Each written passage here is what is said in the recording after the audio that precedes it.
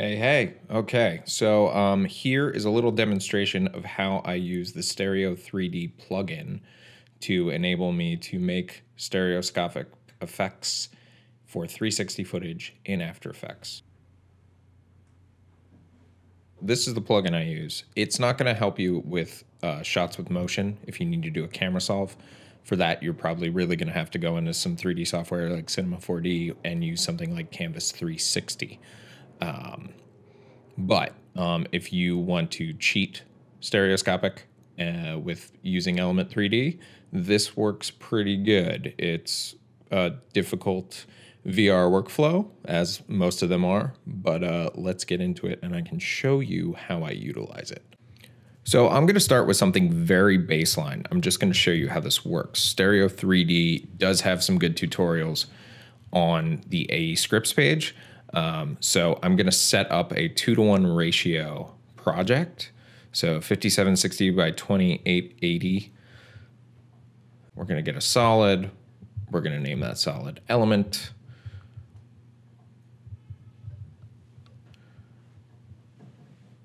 We're going to type a little bit of text that I can extrude.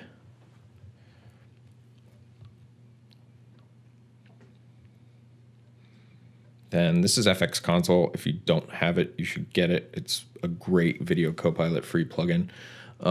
Then this is kind of, I'm just burning through this stuff, so hopefully you understand Element a little bit. So you extrude, throwing a little bevel on there.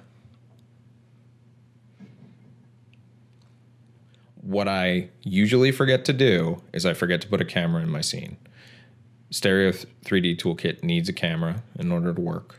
So throw a camera in there. Try and throw the camera in before you do a bunch of stuff like setting up where you want your particles or your text or whatever, because if you don't, it's going to change as soon as you put the camera in.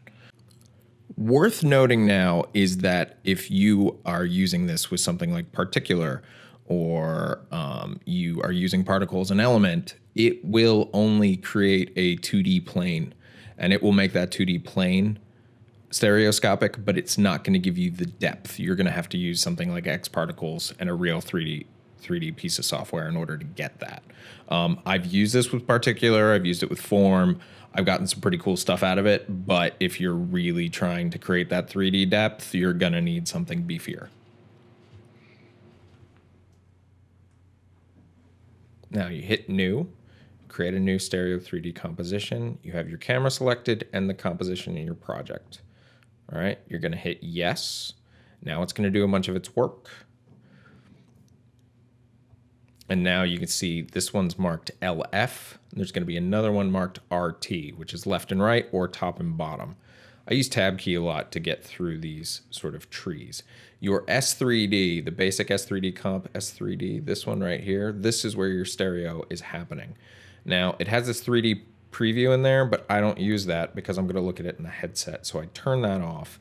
Additionally, there's this yellow box where the display zero parallax is on. I turn that off as well. So now I have a top and a bottom, or left and right. So what I would do is I would change this to a square image. Now you can see it's not, and then I'm going to have to move this to the top. So if it's 2880, it would be 1440, and if it's 2880, it would be 4320. So now I have a stereo pair. Now, and I can adjust the convergence, and it will change the offset. So I don't mess with turning off the auto convergence because then it doesn't change for some reason. But I select auto convergence and then I can do my convergence offset, and that's how I can do it. If I go negative, that will actually sit inside your plate. But if you go positive, you can do it. Usually it's a very subtle difference. Like +4 or +6 is going to look like it's popping out at you. You'll notice that last bit was not stereoscopic footage, and so it's not going to sit in an equirectangular format.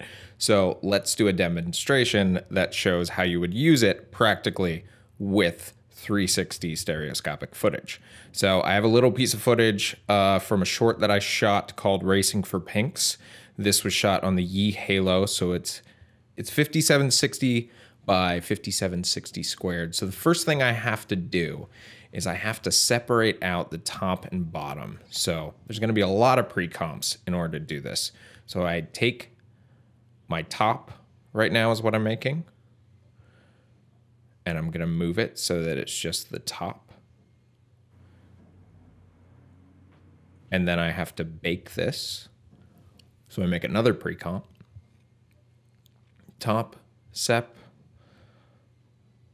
And then I'm going to put in a VR converter, and I'm going to change this to a cube map.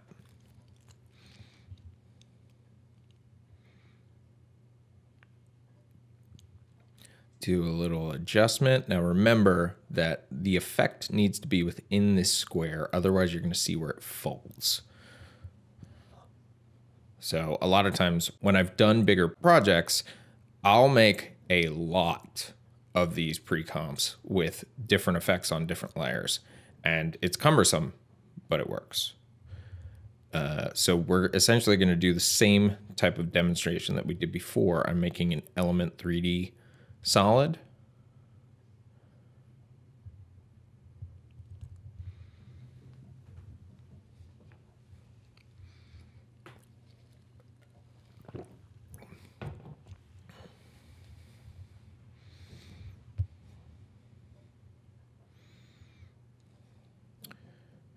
And you'll notice that again, I've forgotten the camera. Don't forget the camera. And then I'm just going to put this bit of text in position. Now, if I was to make these adjustments on the camera instead of in Element, those adjustments would get baked.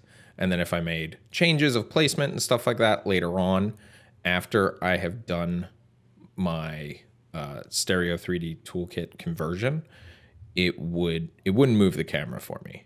So again, I'm doing the same thing, starting a new one. Stereo 3D is doing its work for me. And now I have a top and bottom split. So I'm going to back out and show you what that looks like. Turn off the 3D preview. Turn off the zero parallax. Now I have two cube maps. Right now they're laying on top of one another. So I'm going to go in here, and in this layer, what I would do, so I'd take my VR converter and I would put it back to equirectangular footage. There we go. Now you can see that it is sitting in the equirectangular shot.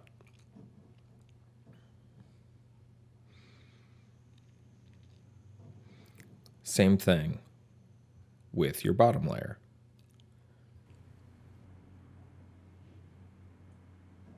Also, you want to change it so that it is sitting back where your background plate would be sitting. The way I tend to do it is I tend to hit this invert rotation rather than doing a negative 118, just because sometimes it seems like it's slightly off. Something about the way Adobe has taken the metal plugins and changed them, it seems like that works better for me.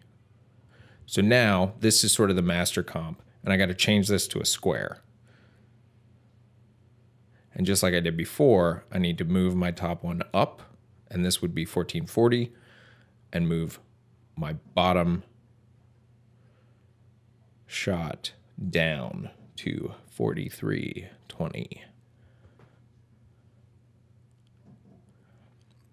Now you'll notice a couple of things with this. Right now, you'll notice these things at the top and bottom. That is it's offsetting, and I don't want that.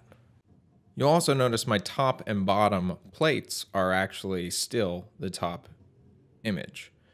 So I'm gonna go in here and I'm gonna turn off the plates on my top and bottom. I do want my bottom plate to sit with my bottom effect. So see how that says top sep? I want that to be bottom. And this is where I use another plugin.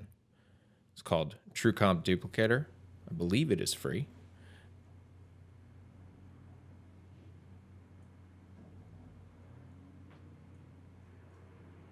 And I will take the RFP top sep, I will search for top, and I will replace with bottom. duplicate. So this way it's making everything separate. And then I'll just swap these out and go in here and move that and change it so that is the bottom plate.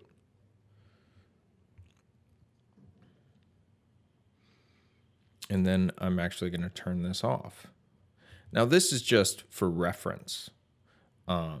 For this bit of text, I probably wouldn't even need to do this, but for some more specific or robust effects, you're going to need to make sure that you can see your top and your bottom and make sure it's sitting where it needs to.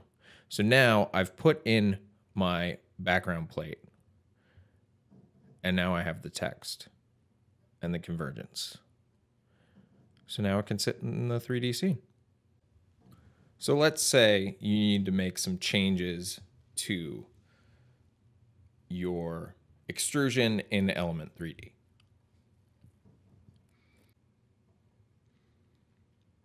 You'll notice that it doesn't auto-update. The bottom is still the same. You have to hit this update button. When you hit the update button, it will update, but the layer moves behind the plate, and then you have to readjust it to sit in the scene the way you want it to. But it's a pretty easy fix.